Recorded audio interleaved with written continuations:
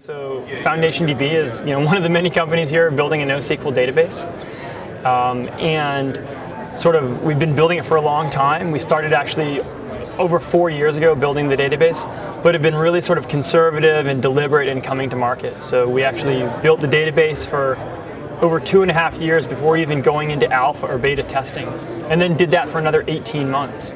And the exciting thing for us with this show is that we announced the product, the commercial availability of this product at the show, and are here talking to people, telling them what we're doing, and bringing it to market.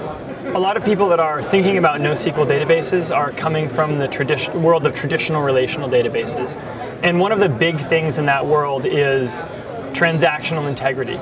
And a lot of people have questions about transactional integrity in NoSQL databases, and a lot of the vendors around the show floor are using words like transactions and ACID to talk about their databases. But one of the things we're really highlighting with FoundationDB when people talk to us about it is that it's one of the only NoSQL databases to provide true multi-key global transactional integrity, which is a really, really important feature, we think, for the next generation of NoSQL. Yeah, we had a startup come talk to us about FoundationDB, and one of their challenges was that they actually wanted to run multiple data models in their back end.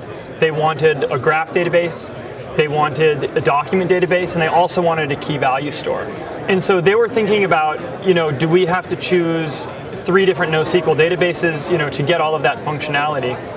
And they came to us because our storage substrate allows us to actually serve each of those 3 data models off of a common storage engine.